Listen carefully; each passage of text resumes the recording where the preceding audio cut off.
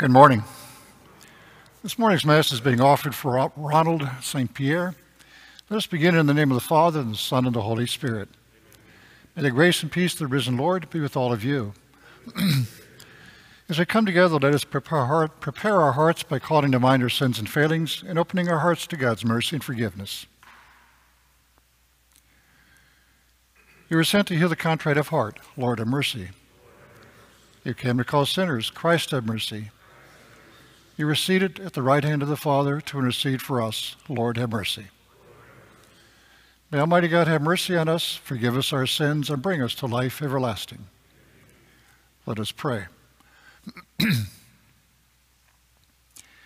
Keep your family safe, O Lord, with unfailing care, that relying solely on the hope of heavenly grace, they may be defended always by your protection. Through our Lord Jesus Christ, your Son, who lives and reigns with you in the unity of the Holy Spirit, one God, forever and ever.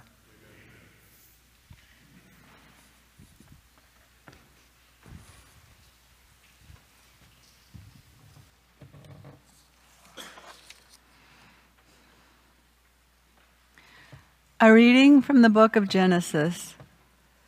God said, "Let the water teem with an abundance of living creatures, and on earth let birds fly beneath the dome of the sky." And so it happened. God created the great sea monsters and all kinds of swimming creatures with which the water teems, and all kinds of winged birds. God saw how good it was, and God blessed them, saying, "Be fertile, multiply, and fill the water of the seas, and let the birds multiply on the earth." Evening came, and morning followed, the fifth day. Then God said, "Let the earth bring forth all kinds of living creatures, cattle, creeping things, and wild animals of all kinds." And so it happened. God made all kinds of wild animals, all kinds of cattle, and all kinds of creeping things of the earth. God saw how good it was. Then God said, "Let us make man in our image, after our likeness. Let them have dominion over the fish of the sea, the birds of the air, and the cattle, and over all the wild animals, and all the creatures that crawl on the ground." God created man in his image. In the divine image he created him. Male and female he created them. God blessed them, saying, "Be fertile and multiply, fill the earth and subdue it. Have dominion over the fish of the sea, the birds of the air, and all the living things that move on the earth." God also said, "See, I give you every seed-bearing plant all over the earth, and every tree that has seed-bearing fruit on it to be your food, and to all the animals of the land, all the birds of the air, and all the living creatures that crawl on the ground, I give all the green plants for food." And so it happened. God looked at everything he made, and he found it very good. Evening came, and morning followed, the sixth day. Thus the heavens and the earth and all their array were completed. Since on the seventh day God was finished with the work he had been doing, he rested on the seventh day from all the work he had undertaken. So God blessed the seventh day and made it holy, because on it he rested from all the work he had done in creation. Such is the story of the heavens and the earth at their creation. The word of the Lord.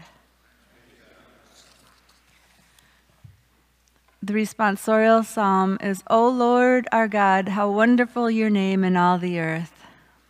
O Lord our God, how wonderful your name in all the earth.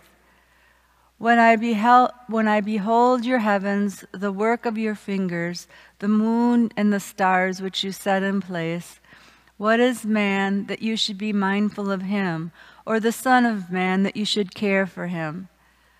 O Lord our God, how wonderful your name in all the earth. You have made him little less than the angels, and crowned him with glory and honor. You have given him rule over the works of your hands, putting all things under his feet. O Lord our God, how wonderful your name in all the earth. All sheep and oxen, yes, and the beasts of the field, the birds of the air, the fishes of the sea, and whatever swims the paths of the seas. O Lord our God, how wonderful your name in all the earth. Alleluia, alleluia. Incline my heart, O God, to your decrees, and favor me with your law. Alleluia, alleluia.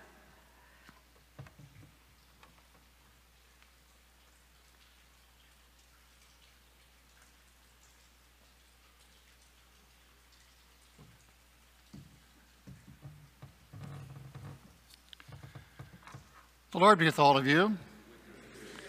A reading from the Holy Gospel according to Mark.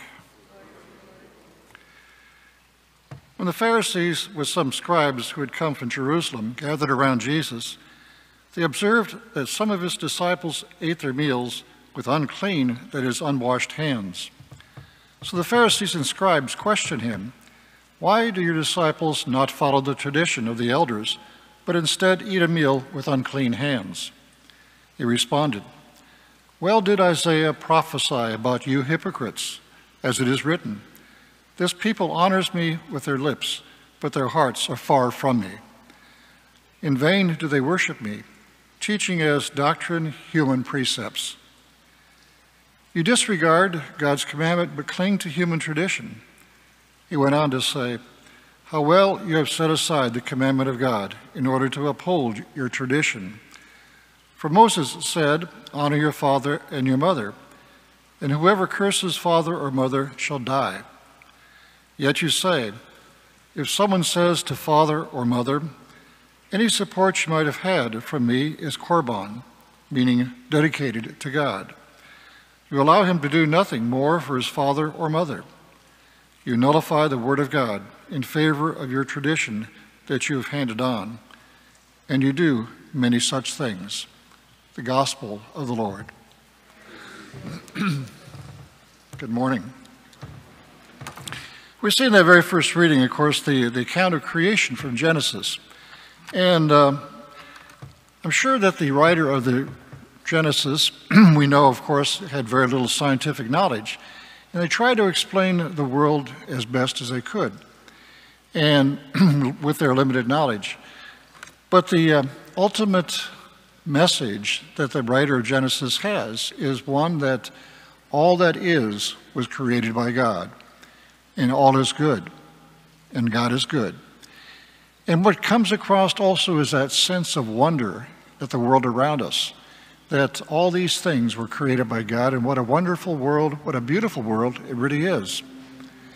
And it's important that we not lose that sense of wonder, particularly as we learn more and more and our sciences advance, that we need to keep that sense of wonder of creation. And we know so much more, but we also know very little. And it seems like every time we make some new discovery, it creates new questions. And we never will completely understand God's creation. When we look at things as intricate and as complex as the single atom, and we're continuing to find new things about that single atom. But then we look at the Webb telescope that reaches out as far as we can into the universe. We're overcome with the vastness of the universe. And so that sense of awe increases even as we increase our knowledge of creation.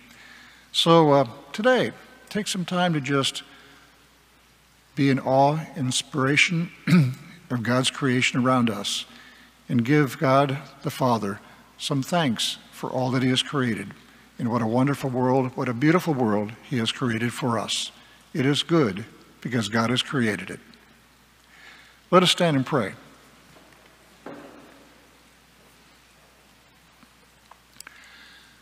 Almighty Father, as we come together this day, we give you thanks for your blessings, and we also turn to you with our needs for ourselves and all our sisters and brothers.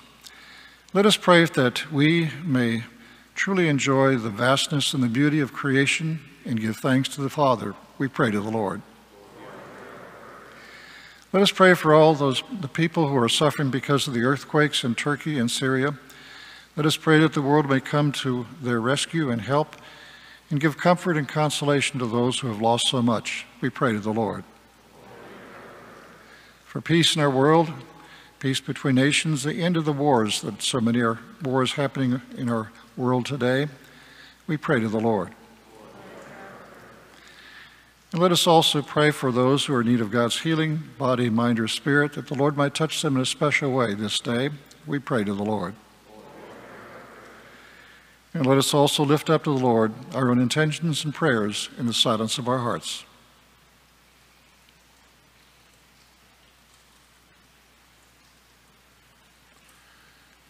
We pray to the Lord. Almighty Father, we thank you for your many blessings, and we thank you especially for the gift of your Son, Jesus Christ. And this day we thank you especially for the gift of creation, the many wonders that you have provided for us. May you continue to bless us and grant us these and all our needs, for which we pray through Christ our Lord.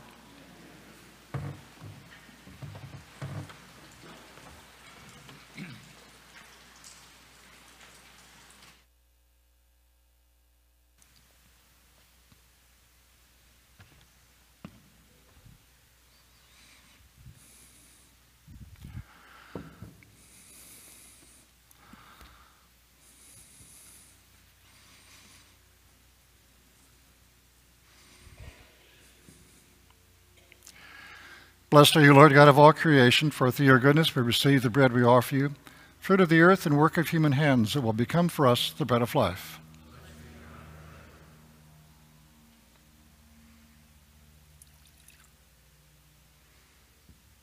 By the mystery of this water and wine, we come to share in the divinity of Christ, who humbled himself to share in our humanity.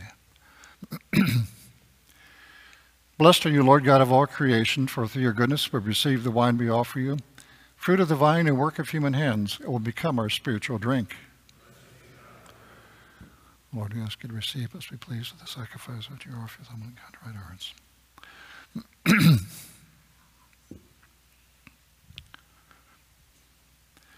Wash away my iniquities, O Lord, and cleanse me from my sins. Pray, sisters and brothers, that my sacrifice and yours may be acceptable to God, the Almighty Father.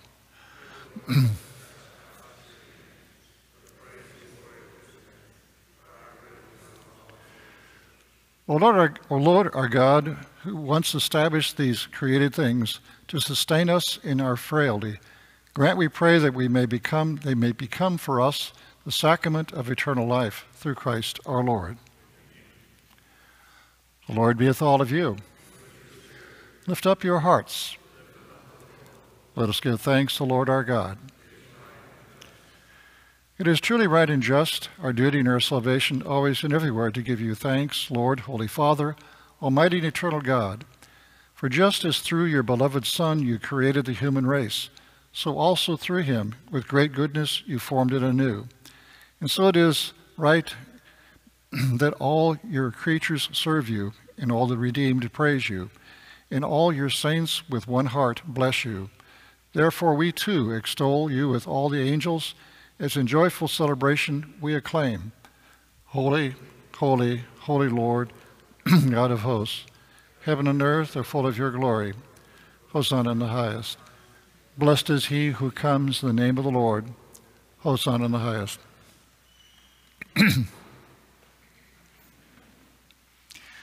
You are indeed holy, O Lord, the fount of all holiness. Make holy, therefore, these gifts, we pray, by sending down your Spirit upon them like the dewfall, so they may become for us the body and blood of our Lord Jesus Christ.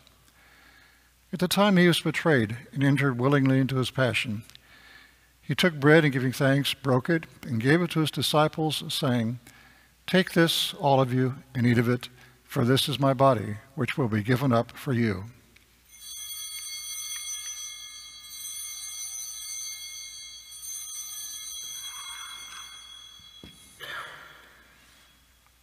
In a similar way, when supper was ended, he took the chalice, and once more giving thanks, he gave it to his disciples, saying, "Take this, all of you, and drink from it, for this is the chalice of my blood, the blood of the new and eternal covenant, which will be poured out for you and for many for the forgiveness of sins. Do this in memory of me."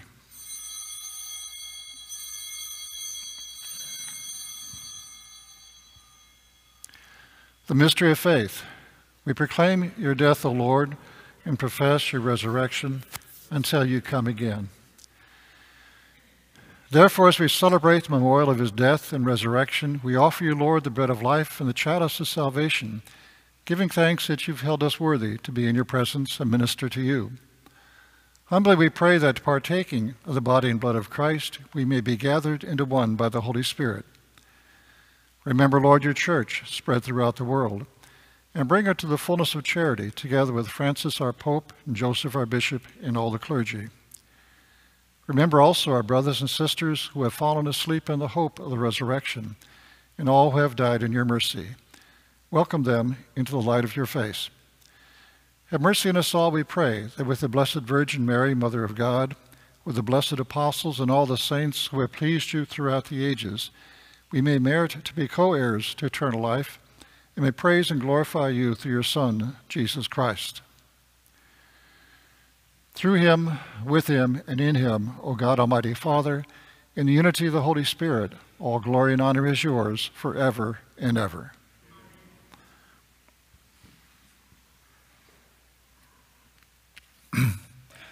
Our Lord Jesus Christ has taught us to call God our Father, so with faith and confidence we pray. Our Father, who art in heaven, hallowed be thy name. Thy kingdom come, thy will be done, on earth as it is in heaven. Give us this day our daily bread, and forgive us our trespasses, as we forgive those who trespass against us. And lead us not into temptation, but deliver us from evil. Deliver us, Lord, we pray, from every evil. Graciously grant peace in our days, that by the help of your mercy we may be always free from sin and safe from all distress, as we await the blessed hope and coming of our Savior, Jesus Christ.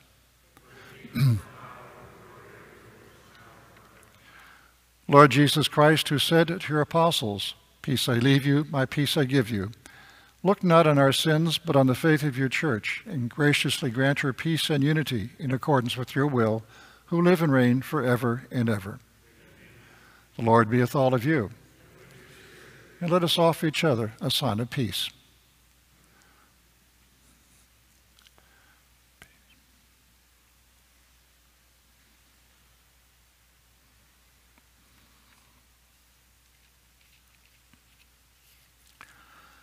Lamb of God, who take away the sins of the world, have mercy on us. Lamb of God, who take away the sins of the world, have mercy on us. Lamb of God, who take away the sins of the world, grant us peace.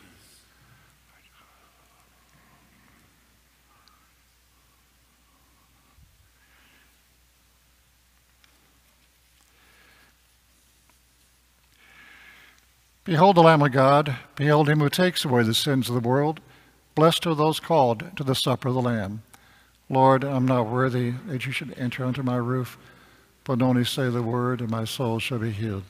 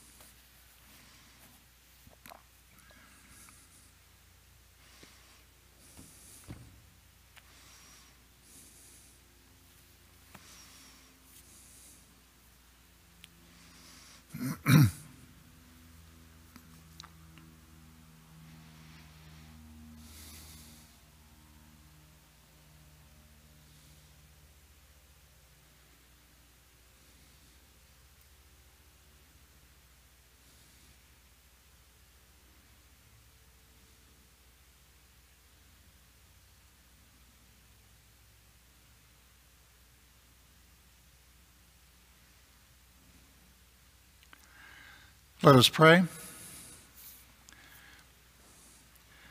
O God, who have willed that we be partakers in the one bread and one chalice, grant us, we pray, so to live that, made one in Christ, we may joyfully bear fruit for the salvation of the world through Christ our Lord. The Lord be with all of you. May Almighty God bless you, the Father, the Son, and the Holy Spirit. Let us go in peace to love and serve the Lord and one another.